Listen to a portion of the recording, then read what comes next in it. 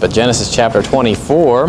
This is the famous passage where Isaac gets his bride, Rebekah. So let's just start here at the beginning. And the thing is, why this chapter is kind of long is it repeats itself. So he goes through this whole story, and then he's telling Laban the whole story. So there's a little bit of repetition there. So obviously, you know, I'm not going to preach on that and then be like, well, I got to preach on it again, you know, at the same time. So, but Genesis 24 and verse 1 there, it says, "And Abraham was old and well stricken in age, and the Lord had blessed Abraham in all things. And Abraham said unto his eldest servant of his house, that ruled over all that he had, Put, I pray thee, thy hand under my thigh, and I will make thee swear by the Lord, the God of heaven and the God of the earth, that thou shalt not take a wife unto my son of the daughters of the Canaanites, among whom I dwell, but thou shalt go unto my country and to my kindred, and take a wife unto my son Isaac." So this whole chapter is about how this servant of Abraham is going to go find a bride or a wife for Isaac. That's what this whole chapter is about. And so it's a pretty simple chapter if you're just looking at it as far as just the physical aspects of what he's doing here. But what's interesting about this chapter is more so the picture of what's going on here with the Trinity and with what I'm going to liken unto a soul winner.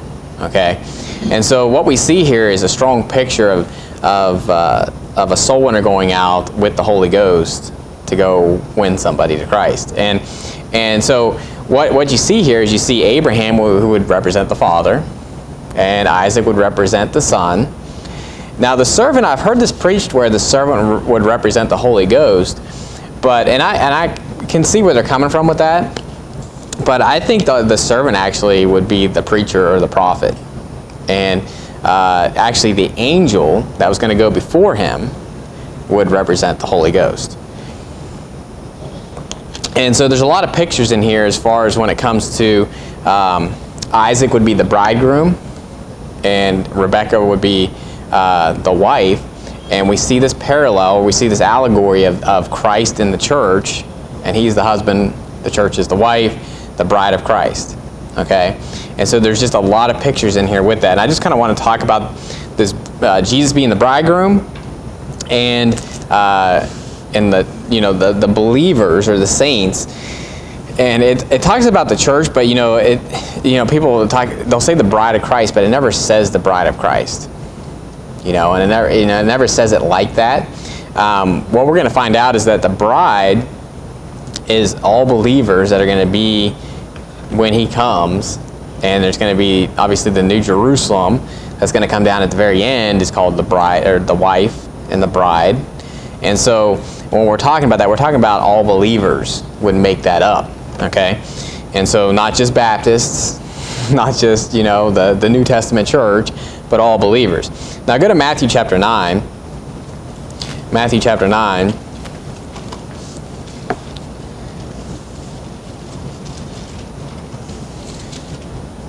And obviously we're going to get through the physical aspects of what's going on in this story, but there's a strong picture here as far as the Father and the Son and how he's sending out a servant to go find his bride.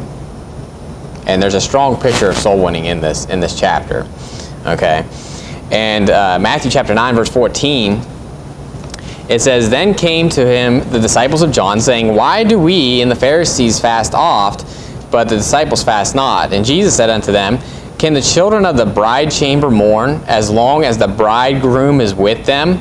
But the days will come when the bridegroom shall be taken from them, and then shall they fast." So Jesus is calling himself the bridegroom.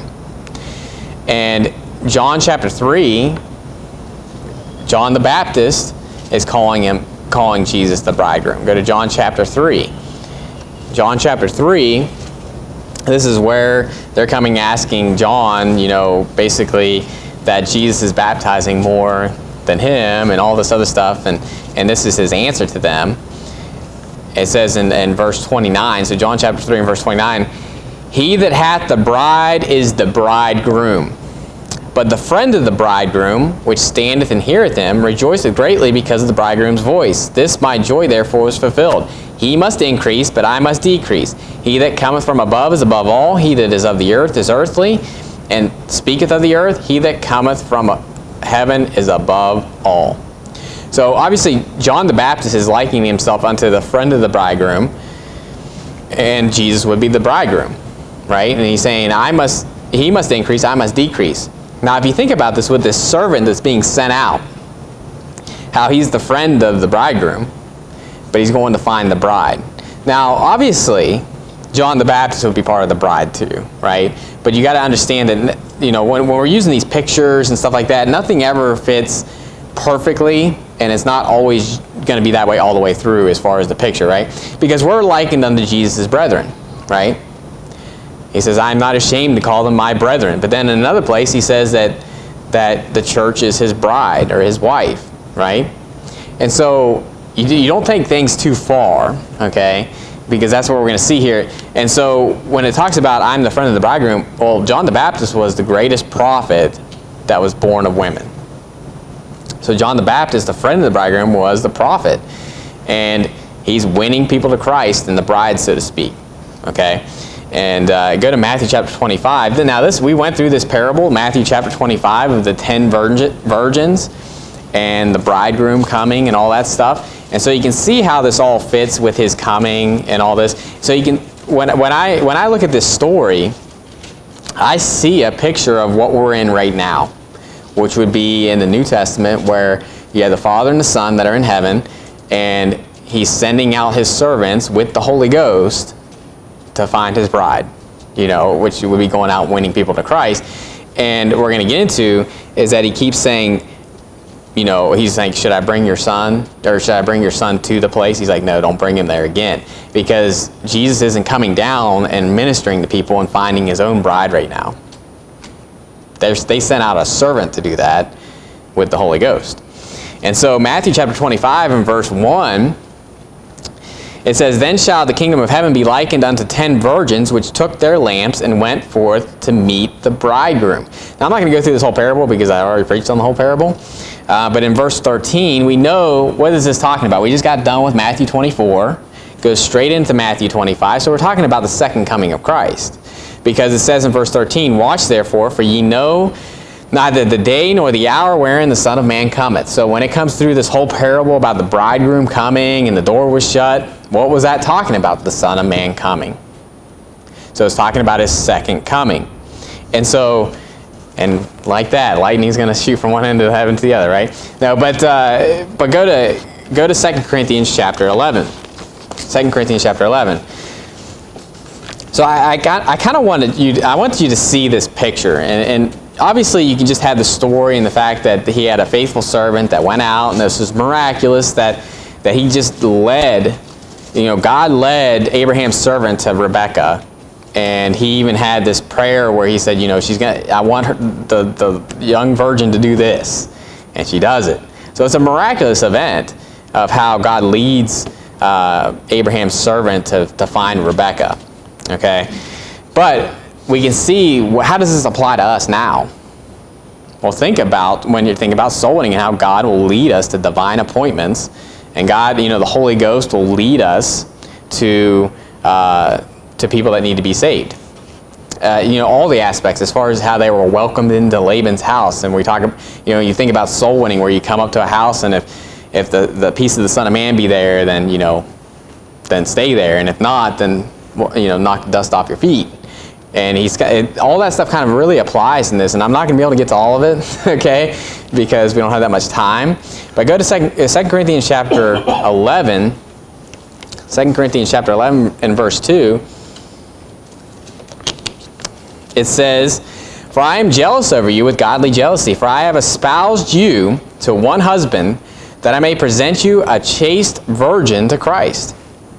So we can see here that Christ is likened unto to a bridegroom. We see that we're likened unto virgins that are to be chaste unto him, right? Because we're going to have the marriage supper of the Lamb. We're going to have that, and this isn't where we're eating biscuits and gravy. This is where we're coming on white horses, and the fowls are going to eat the flesh of kings and of all those that have taken the mark of the beast. That's what the marriage supper of the Lamb is. But and obviously the wedding parable, you have the wedding parable. You have going out into the highways and hedges. Remember, he had a wedding prepared for his son, and they said they didn't want to come. And then he said, go out into the highways and hedges and compel them to come in, that my house may be filled. All these passages would fit with this. And obviously in this story, we're talking about one man and one wife, and one physical wife. But obviously when we're talking about Christ and his bride, or the church, we're talking about multitudes of people. And so Ephesians chapter 5, and again, you don't take these things too far, right? People will take this too far, and you got reprobates like Jack Schaap that'll take this idea of Christ being the husband and us being the wife, and he'll take it way too far and way too literally. Okay, and I'm not gonna mess up your minds and tell you what he has said and everything else, but it's wicked, it's reprobate, and so you can't take stuff way too literally when you're looking at these pictures. Right? And especially when you see that it's not the same picture all the time, right? And so we're his children, we're his brethren, and we're his bride, right? So all those things are just pictures, and it's the ways to explain our relationship with God, right? The authority structure. That's what I really see when I see the picture of Christ and the bride, because notice what it says in Ephesians chapter 5 and verse 22, it says, wives, submit yourselves unto your own husbands as unto the Lord, for the husband is the head of the wife, even as Christ is the head of the church. And he is the Savior of the body, because he's going to resurrect our bodies, right? It says in verse 24, therefore, as the church is subject unto Christ, so let the wives be to their own husbands in everything. Husbands, love your wives, even as Christ also loved the church and gave himself for it. Notice how it keeps going. Husbands and wives, Christ and the church. And it's showing the similarities. It's showing that authority structure in both sides there. Verse 27, he's talking about the church right here. It says, that he might present it to himself a glorious church, not having spot or wrinkle or any such thing, but it should be holy and without blemish. So ought men to love their wives as their own bodies. He that loveth his wife loveth himself, for no man ever yet hated his own flesh, but nourisheth and cherisheth it, even as the Lord the church. For we are members of his body, of his flesh, and of his bones. For this cause shall a man leave his father and mother, and shall be joined unto his wife, and they two shall be one flesh. This is a great mystery, but I speak concerning Christ and the church. So you see these two aspects here, and obviously when we're looking at this story, if you're just looking at just this is what this story is about, you're talking about a man and a wife, right? We see at the very end of the chapter, he's comforted after his mother's death. So you can see that, he's leaving father and mother and cleaving unto his wife, right? And you see this whole picture of a man and his wife and this whole story about that. But you see how that also parallels into, Christ and the church and how he's finding his bride. And especially since you see the servant is the one that's finding the bride and not the son himself, right? And that's the way it is right now. We are ambassadors for Christ. He has given us the word of reconciliation, and he's given us the ministry of reconciliation, and we are beseeching them in Christ's stead. And so this just parallels perfectly with the New Testament and what we're dealing with now. Now go to Revelation chapter 19. So this is obviously the place where we see that. We see where we're a chaste virgin to Christ. He wants to present us a chaste virgin. The church is supposed to be spotless and blameless. And we kind of went over this. Remember, we were in 1 John chapter 2, and we were talking about how abide in him, that little children abide in him, that when he shall appear, we may have confidence, not be ashamed before him at his coming. And so that's what we're talking about, is the second coming of Christ, and we want to be a chaste virgin, so to speak, before him. We want to be unblameable and unreprovable in his sight. And we're talking about fleshly speaking, right? You walk in the Spirit and you're living for God, and you're doing everything you should be doing, that when he comes, you're not ashamed of what you've been doing, right, in your life and walking with him. Now, Revelation chapter 19, this is the actual marriage supper of the Lamb. Okay, this is the marriage. And it says in verse 7, let us be glad and rejoice and give honor to him, for the marriage of the Lamb is come, and his wife hath made herself ready. So who's his wife? Well, it tells you in the next verse. The next verse it says, and to her was granted that she should be arrayed in fine linen, clean and white. So we see that the wife is arrayed in fine linen, clean and white. For the fine linen is the righteousness of what? Saints. So who's the bride? The saints. And so we see that that's clear. Jesus is the bridegroom. The saints, all saints, would be the bride. And so Revelation 21. Now, people get confused about this, but Revelation 21, it talks about the bride again, the Lamb's wife. And in this case, it's actually talking about a city coming down from heaven. In Revelation 21, verse 9, it says, and there came unto me one of the 7 angels, which had the 7 vials full of the 7 last plagues, and talked with me, saying, come hither, I will show thee the bride, the Lamb's wife. And he carried me away in the Spirit to a great and high mountain, and showed me that great city, the holy Jerusalem, descending out of heaven from God. So what's the bride that he's talking about? The city. Now, when you're talking about a city, you're not always necessarily talking about the physical buildings. You're talking about the people, right? If I said New York City is wicked, I'm talking about the people, right? I'm not talking about the buildings and the structures, right? I'm talking about the people that are in it. And so when it talks about Holy Jerusalem coming down, obviously we're talking about the people. And obviously he describes the physical city. So when you say the city, Holy Jerusalem, there's 2 aspects to that. The people that are in it and the actual physical city itself, right? And both those would be right. And so, but Hebrews chapter 12 links these two. So we're talking about how, okay, well in chapter 19, the bride are the saints. In chapter 21, the bride is the city itself, right? Well, Hebrews chapter 12 links these together, dealing with Mount Zion, or, you know, it's showing the difference between Mount Sinai and Mount Zion. And it says, but ye, in verse 22, so Hebrews chapter 12, verse 22, but ye are come unto Mount Zion, unto the city of the living God, the heavenly Jerusalem. So that's what's up in heaven right now. And anybody that dies in the Lord is up in that city, up where on the mountain of God.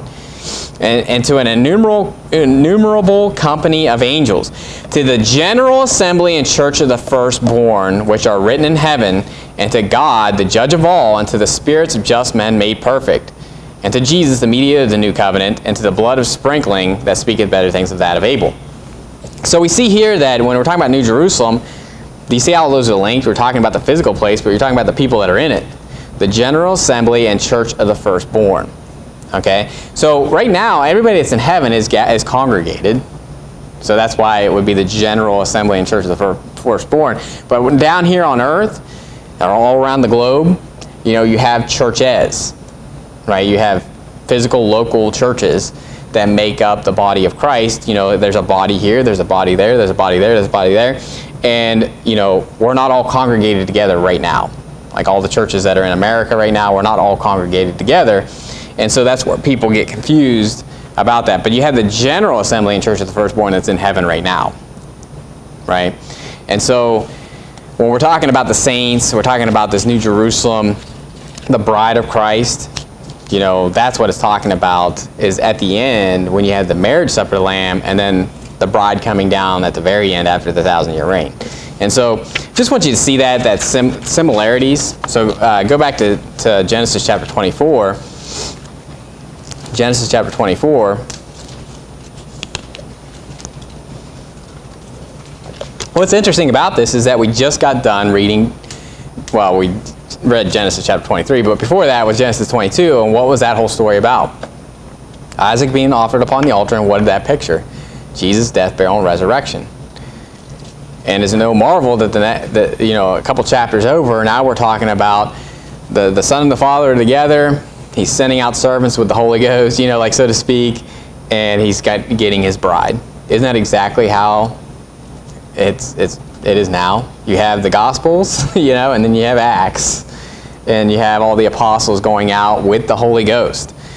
And so in Genesis chapter 24 and verse 5 it says, and the servant said unto him, peradventure the woman will not be willing to follow me unto this land. Must I needs bring thy son again unto the land from whence thou camest? And Abraham said unto him, Beware thou that thou bring not my son thither again. And so he's saying, my son's not coming back there. You're going out there to get my bride. And notice what he says here, because the servant's asking a legitimate question. He's like, what if they don't want to come?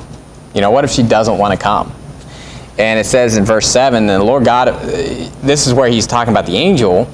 It says, the Lord God of heaven, which took me from my father's house and from the land of my kindred, which spake unto me, and hath swear unto me, saying, Unto thy seed will I give this land. He shall send his angel before thee, and thou shalt take a wife unto my son from thence.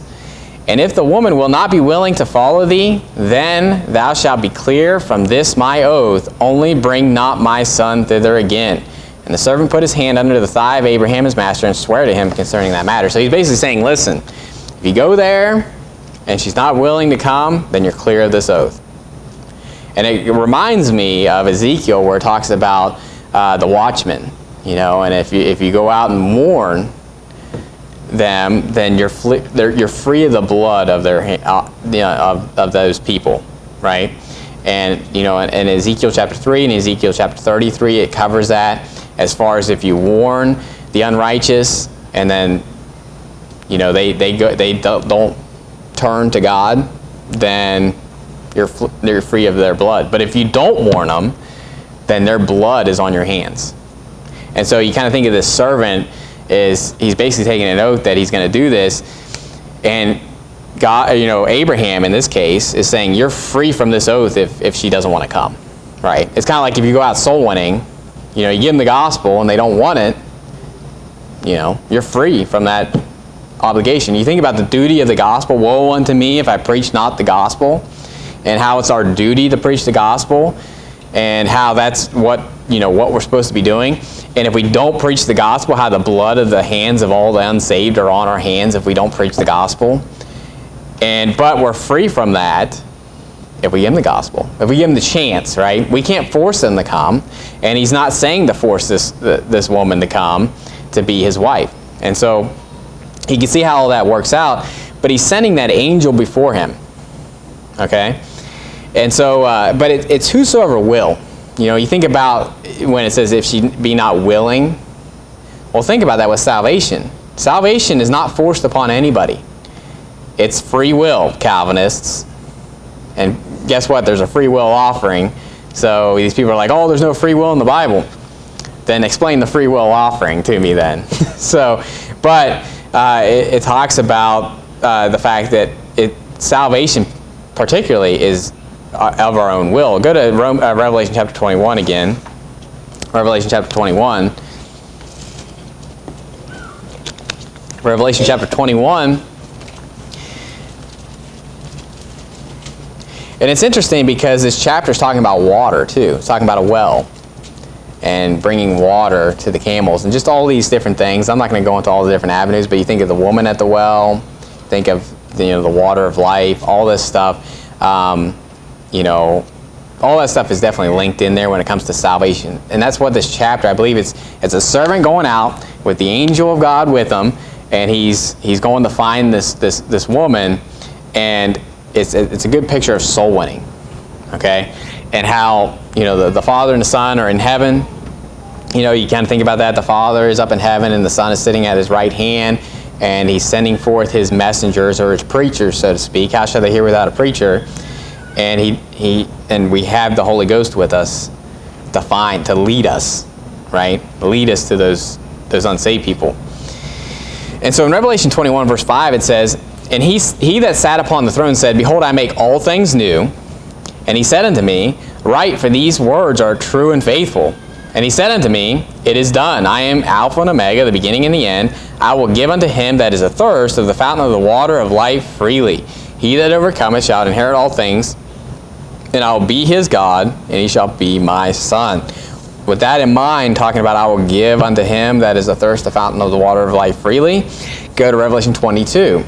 Revelation 22 and verse 16, it says, I, Jesus, have sent mine angel to testify unto you these things in the churches. Sound familiar when you think about the angels going to go before him?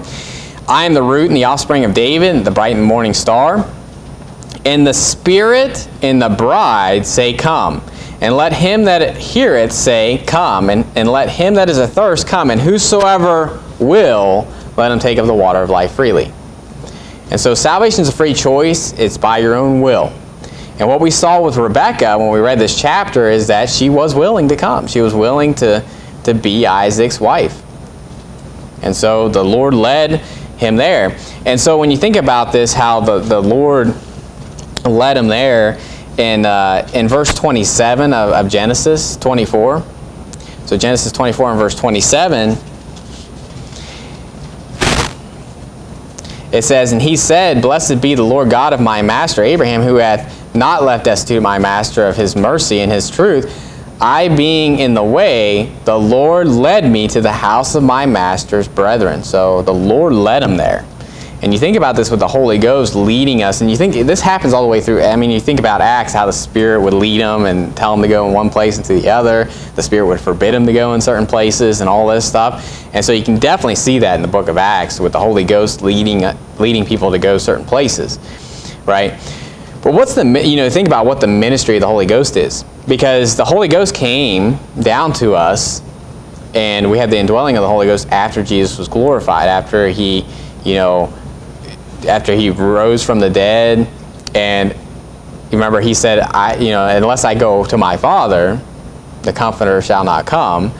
And go to John chapter 16. John chapter 16, and it really kind of shows us the ministry of the Holy Ghost.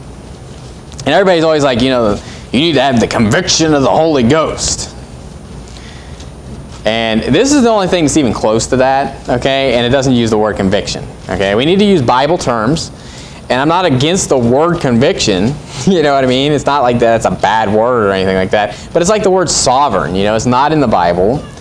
And so that people just make up definitions for it. The only time someone was convicted was when the Pharisees took an adultery, and they were convicted by their own conscience. Okay? Not the Holy Ghost. And so the Holy Ghost, though, what it says is in John chapter 16 and verse 7, it says, Nevertheless, I tell you the truth, it is expedient for you that I go away. For if I go not away, the Comforter will not come unto you. But if I depart, I will send him unto you. And when he is come, he will reprove the world of sin and of righteousness and of judgment. Now here's a good 3-point outline it's going to give you right here, right after this. Of sin, because they believe not on me. Of righteousness, because I go to my Father, and you see me no more. Of judgment, because the prince of this world is judged. Okay? So the Holy Ghost has a ministry while he's down here and what he's doing. But what's the number one thing that's mentioned? Of sin, because they believe not on me. So you think about the reproving of sin and how the Holy Ghost is working with you. When you're given the gospel, the Holy Ghost is there working. If he's not, then nothing's going to happen, right? And you think about the Word of God, right? The Word of God, the words that I speak unto you, they are spirit and they are life. And those things work in tandem as far as God's Word, Jesus is the Word, but the Spirit of God working in there as far as them hearing it and believing it. And so go to 1 Peter chapter 1. I just want you to see that with the Holy Ghost working there. So in this physical passage, we have this servant of Abraham that's going out and finding a wife for Isaac, the son of Abraham, and this angel is going before him to take care of this. And he prays to God saying, give me a sign pretty much and tell me who, if she does this and this, I'll know that that's the one you want me to bring back to Isaac. Okay, and you see this throughout Acts. You see all these different cases where stuff like this happens, where an angel came to Cornelius, and just different aspects of the Spirit leading them in different places and stuff like that. But 1 Peter chapter 1 and verse 9 there, it says, Receiving the end of your faith, even the salvation of your souls, of which salvation the prophets have inquired and searched diligently, who prophesied of the grace that should come unto you, searching what manner of time the Spirit of Christ which was in them did signify, when it testified beforehand the sufferings of Christ and the glory that should follow, unto whom it was revealed that not unto themselves but unto us they did minister the things which are now reported unto you by them that have preached the gospel unto you with the Holy Ghost sent down from heaven, which things the angels desire to look into. So notice when the preaching of the gospel is with the Holy Ghost sent down from heaven. And so that's working in tandem. You have the Holy Ghost with you as you're preaching the gospel to win people to Christ. And so when we go out soul winning, what are we doing? We're trying to find the bride for our Savior, right? Now obviously we're all a part of that. You know, just as much as John the Baptist would be a part of the bride, but he's called the friend of the bridegroom. And think about this. Ye are my friends if what? Ye do whatsoever I command you. And so John the Baptist, obviously, if he's the greatest prophet that was ever born of women, I'm sure he would be considered the friend of God, okay? Considering Moses was a friend, or Moses spoke with God face to face as a man doth his friend, and Abraham was called the friend of God, and they were all prophets, but John the Baptist was the greatest prophet born among women. That's huge, right? That means he was above all of them, according to Jesus. So when it says that he's the friend of the bridegroom, that makes sense, right? He's definitely the friend of Jesus. And so, but obviously, when we go out soul winning, we're trying to win more people to be a part of the bride. You know, if you think about the bride as being a collective group of people, you know, the church or the believers, so to speak. And so we see those attributes, right? And the fact that the Son isn't coming again, you know, like he's not down here. His earthly ministry is over, you know, as far as preaching the gospel and doing all that stuff. He's up in heaven, and we're his ambassadors, and he's given us the Holy Ghost to do that. So that all fits, right? And I think about that, you know, bring not my Son hither again. I think about the reprobates that try to crucify the Son of God afresh, you know, and they're constantly, you know, well, why doesn't he come down? Why doesn't he show himself, you know? And all these you think about all these false religions, what are they constantly saying? You know, Jesus came back, you know, or he spoke to us again. You think of the Mormons, right? That's one of their big things. You think of all the Seventh-day Adventists and all these cults that were started. It's all about like this extra revelation from Jesus, right? And so all that stuff, you know, it's basically saying that when Jesus went up and sat at the right hand of the Father, you know, after Paul saw him on the road to Damascus, he was the last one to see Jesus, the Bible says. He was the last. The least to be called apostle, right? So he was the last one to see Jesus. And so that's what I believe this is showing here, is that just as much as Isaac isn't going back into that land, Jesus isn't coming back into this land until he comes again, obviously, and brings in with his bride. So all that stuff fits. But, you know, when I think about this, I think about the fact of, you know, how hard it is to find a virtuous woman, right? You think about soul winning, we're like toiling to find somebody to get saved, right? And how hard is it to find a virtuous woman? And that's what I see with Rebecca. I see a virtuous woman. I see someone who is doing good not because she thinks she's going to be rewarded. She had no idea who this person was, right? She had no idea that he was rich and that she was going to marry into a really good family, right? She was just being a good person. You know, she was just, to me, you know, when you think about people, go back to, back in Genesis chapter 24. When you think about knowing whether someone is not a hypocrite, is what they do when no one's watching, right? You know, when you're not at church and you're just at home, and let's say you're home by yourself, what do you choose to do? Are you reading your Bible? Are you praying? Are you doing what you should be doing? Are you doing something productive, right? Or do you fall into something else, right, when no one's watching? Now, when you have a family and kids, they're always watching. So it kind of keeps you, you know, away from that type of stuff, right? But that's what defines your character as far as what you do when no one's watching or when you think no one's watching, right? And sometimes, you know, I'll see people, you know, and they'll be like giving the gospel something. We go to these conferences, or you go to out and you'll find people that are like-minded and stuff like that. And you know, it's not like they're putting on a show. You'll just see someone giving the gospel to somebody, and you just know, like, that's just what they're doing, right? And I've seen it with my friends. You know, they'll just be out. You know, I'll be meeting them up somewhere, and they're just giving the gospel to somebody. You know, and they didn't even know I saw them do it. And so that's the type of person I see with Rebecca here. in verse 10 there of Genesis chapter 24, first we see, where did the servant go? And he's going back into the land of where Abraham came from. Remember, he's from Ur of the Chaldees, and Laban is actually called the Syrian later on. You know, it's Laban the Syrian. And so we know that this is outside, you know, in the Chaldees or in Syria, in that realm of where they're living. And it says in verse 10, and the servant took 10 camels of the camels of his master and departed, for all the goods of his master were in his hand. And he arose and went to Mesopotamia unto the city of Nahor. So he's going into Mesopotamia and the city of Nahor. So Nahor was his brother, right? And if you remember, Haran was the one that died before Lot. Nahor was his other brother. And so he's going back into Mesopotamia. And that's where they all stayed. And Abraham's the one that left. And so what I see, first of all, I see another thing here too when you think about Abraham sent all his goods with him, with this servant. And I think about this with Jesus when he rose from the dead and he gave gifts unto men, right? And all the riches of Christ that come with him and all these different avenues, spiritually speaking, of course. And so all that fits and goes into the same aspect.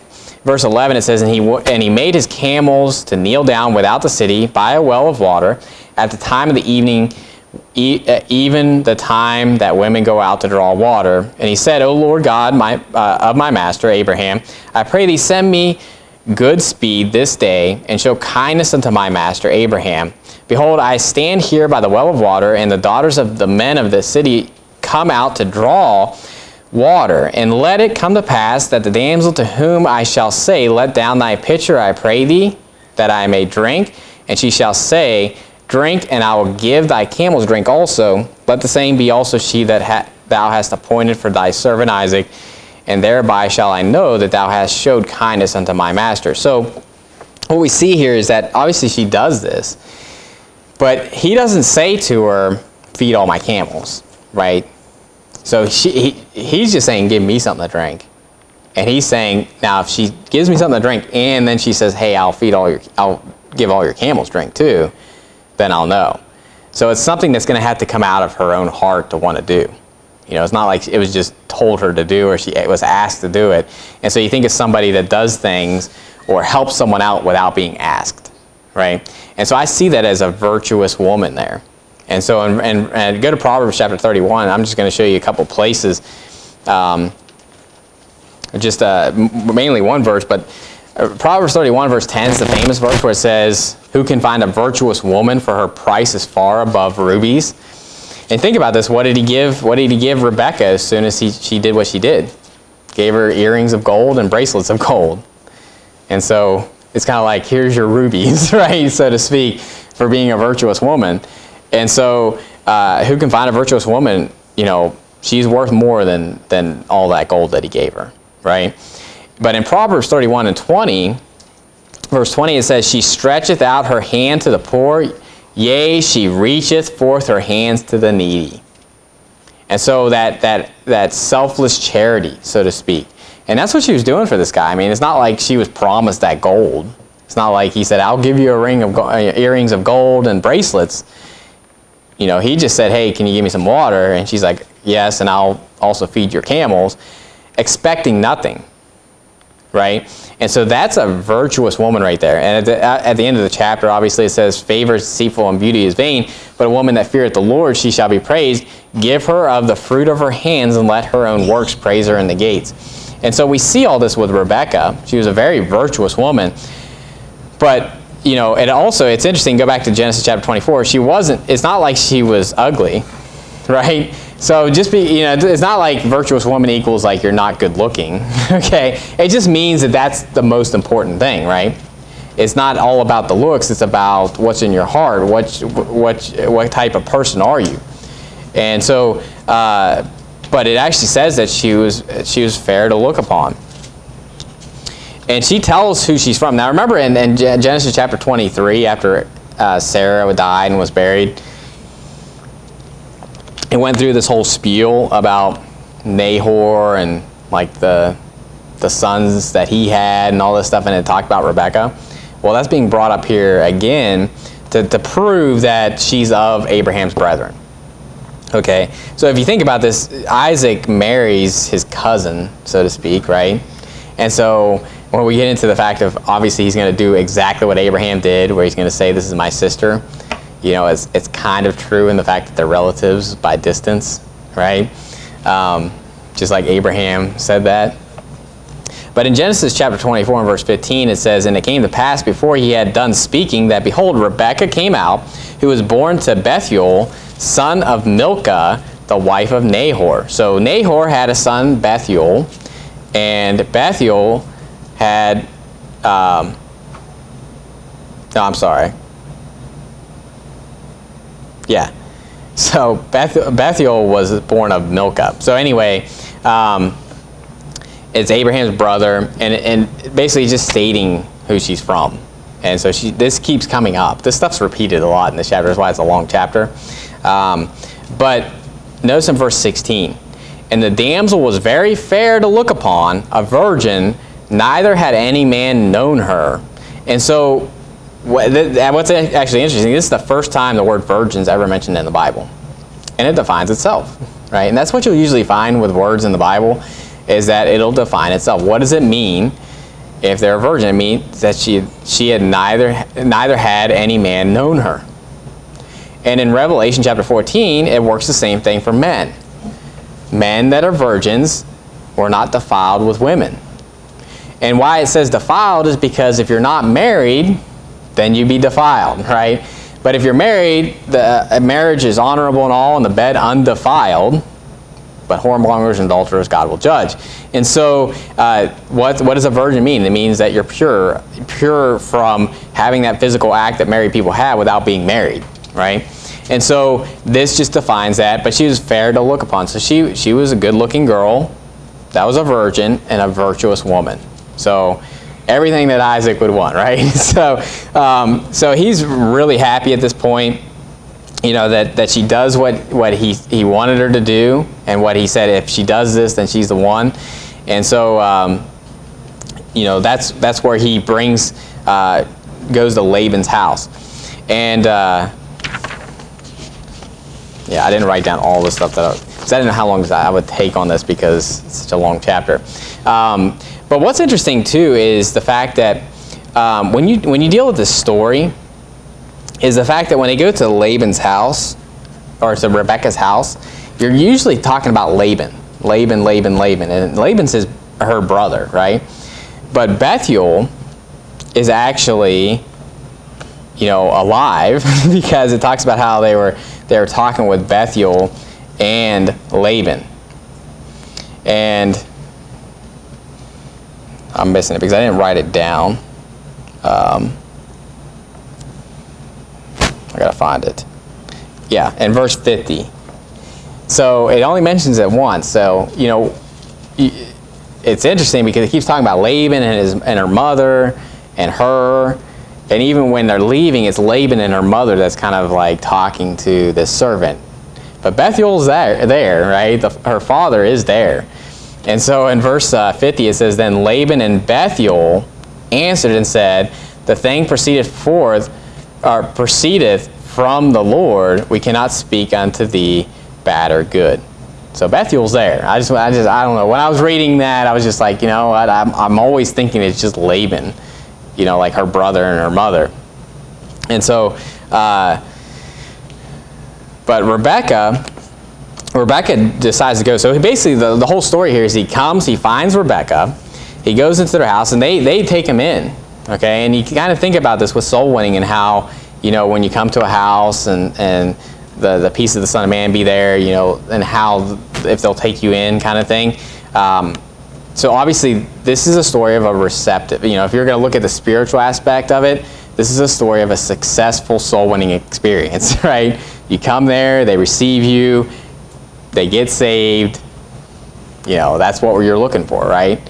And that's what we see here with Rebekah. So in Genesis chapter 24 and verse 58, it says, and they called Rebekah and said unto her, wilt thou go with this man?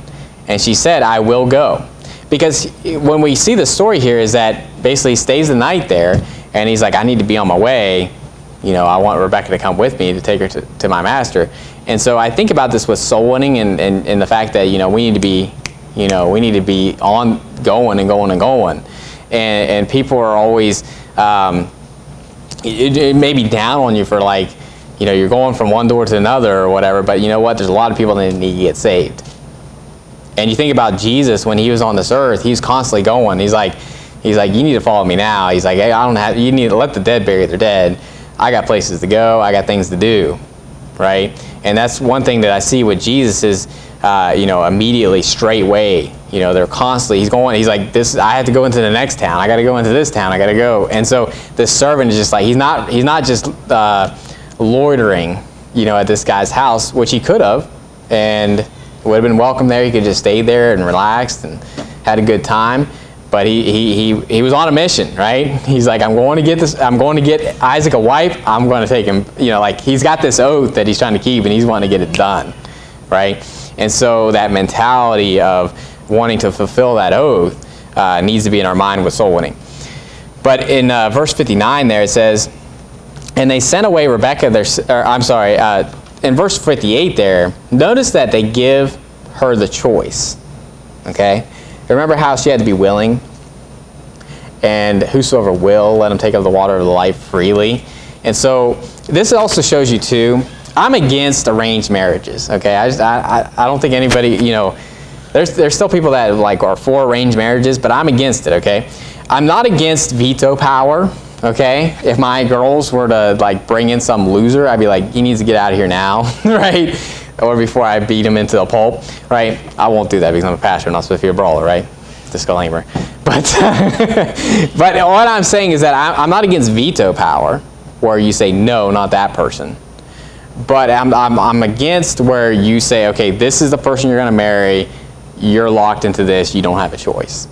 I'm against that because the Bible doesn't teach that. The Bible's always talking about it's your choice, you know, whosoever you will, only in the Lord. And in this case, Rebekah had a choice.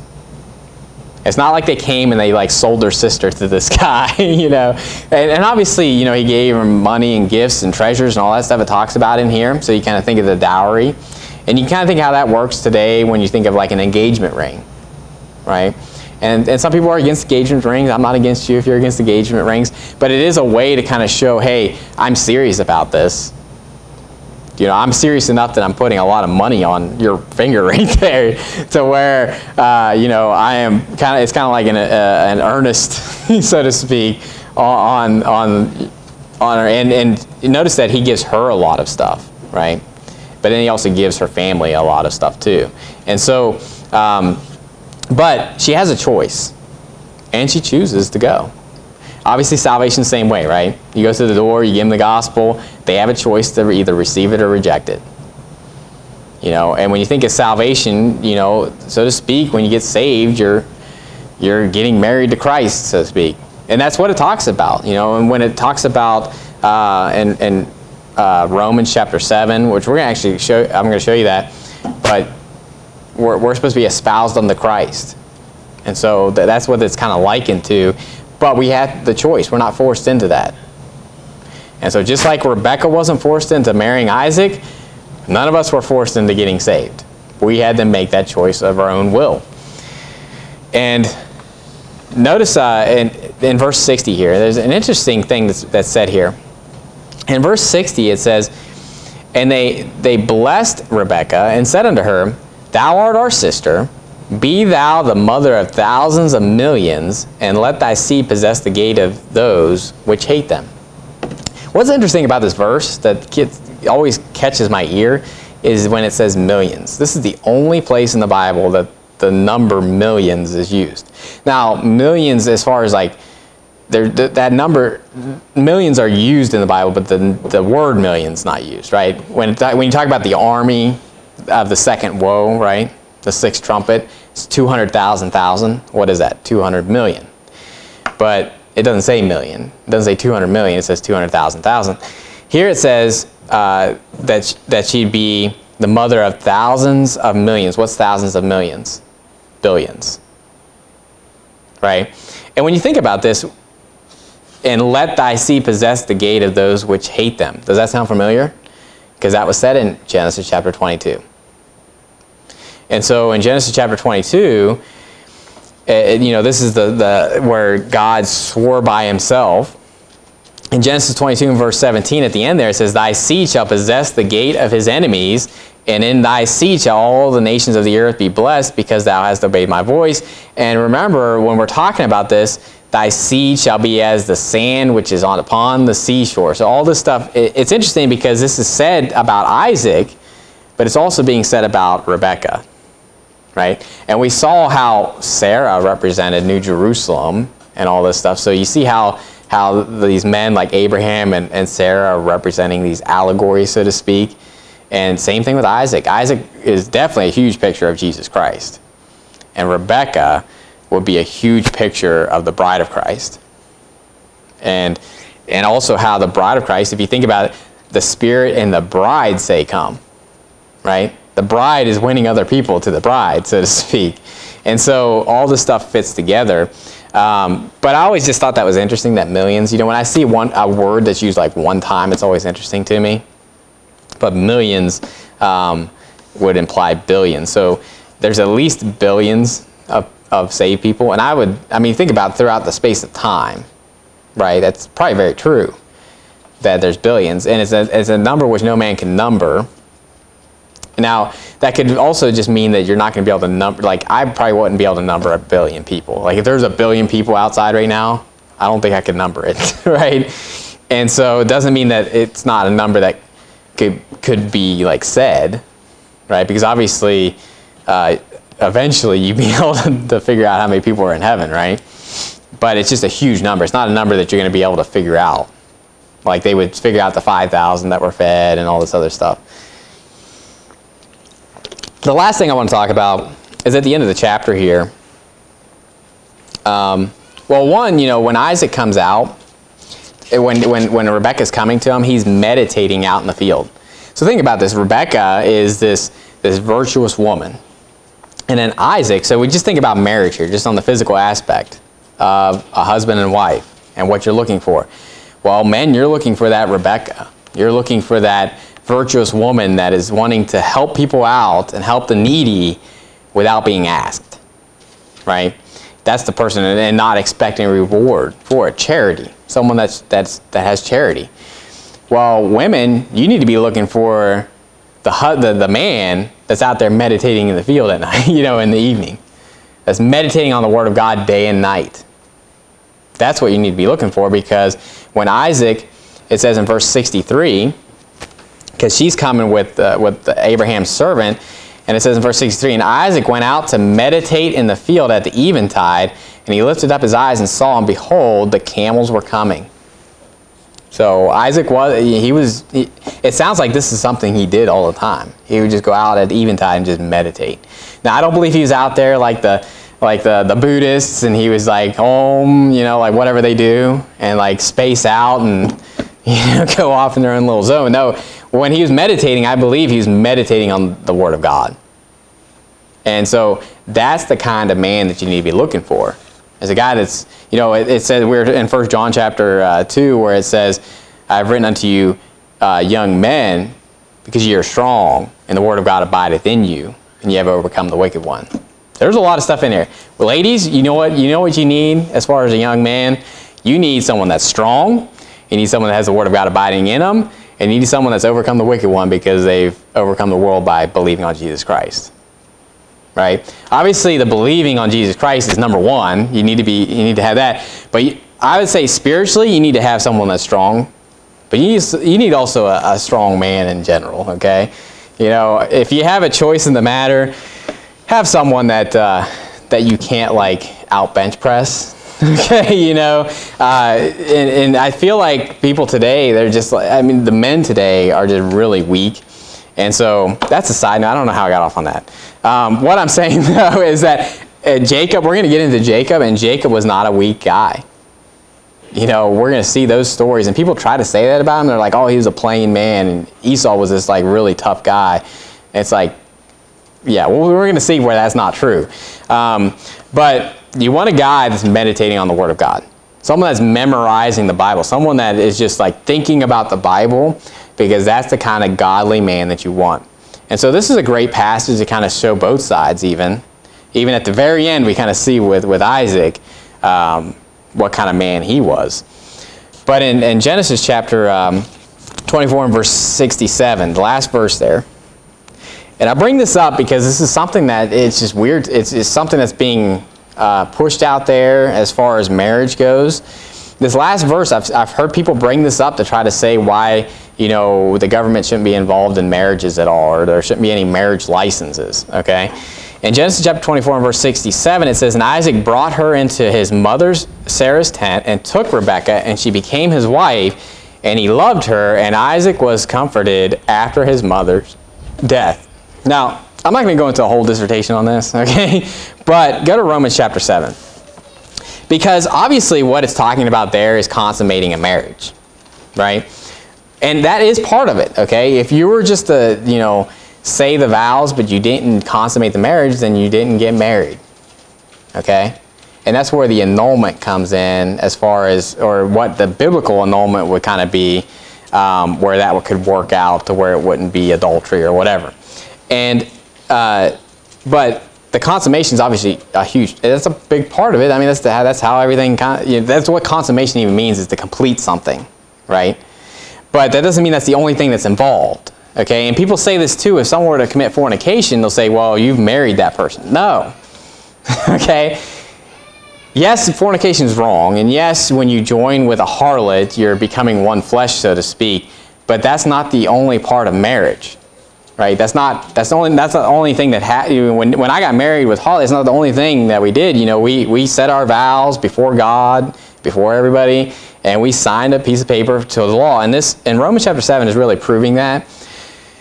In Romans chapter 7 verse 1 it says, "Know ye not, brethren, for I speak to them that know the law, how that the law hath dominion over a man as long as he liveth. For the woman which hath an husband is bound by the law to her husband so long as he liveth. But if the husband be dead, she is loosed from the law of her husband." Now, just think about this logically.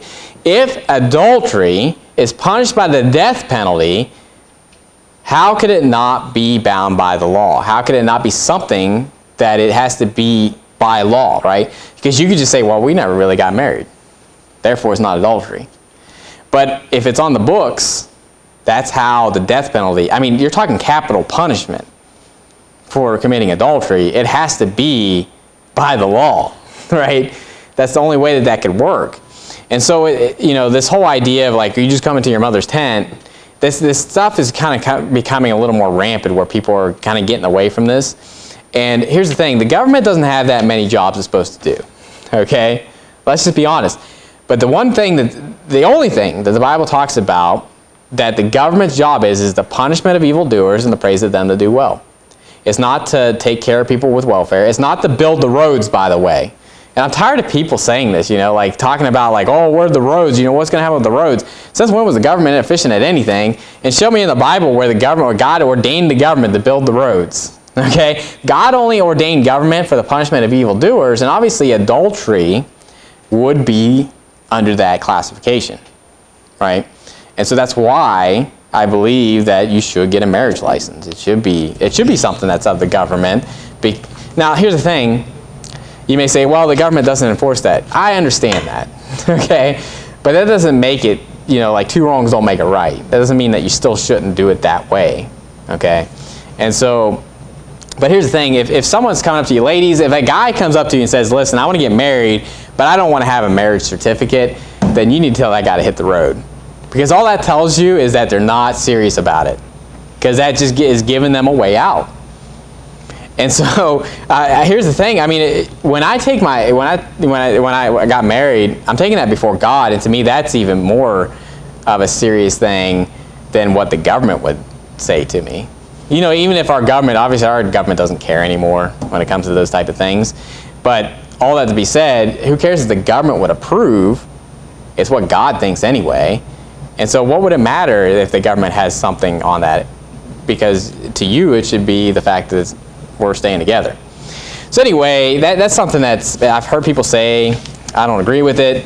The Bible says that you're bound by the law. And so that's you know, what the Bible teaches on that. But this is a great passage just to kind of show, obviously, Isaac, a good man, a good godly man, and finding a virtuous woman. And this is a miraculous story on how this happens and how God led his servant to her. But you can also see the parallel in this and how Abraham would be like God the Father, Isaac would be like God the Son, the servant would be like the soul winner, and the angel would be like the Holy Ghost.